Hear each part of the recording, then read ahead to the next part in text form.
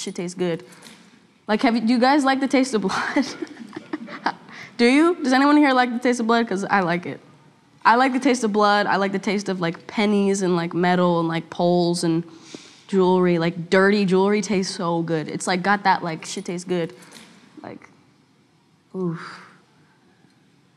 I think my mom gives me iron pills. She's nodding her head over there. My mom definitely gives me iron pills. Because I used to literally suck on pennies and shit.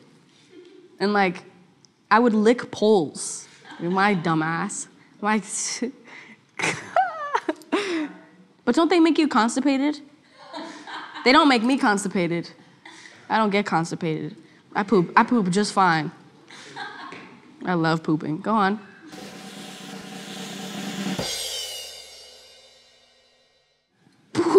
Pooping underrated.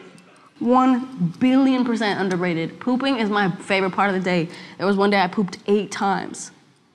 That was the best day of my life. And they were all solid, good poops, too. Like, no, like, bullshit poops, you know what I'm saying? I wasn't like, I'm done. I wasn't also like,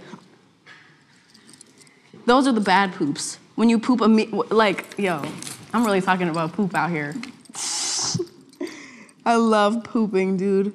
But here's the thing, it's really about your diet, because you can have miserable poops. People who don't like pooping are probably people who eat like shit. Shit tastes good, but sometimes when you eat like shit, your poop is incredible.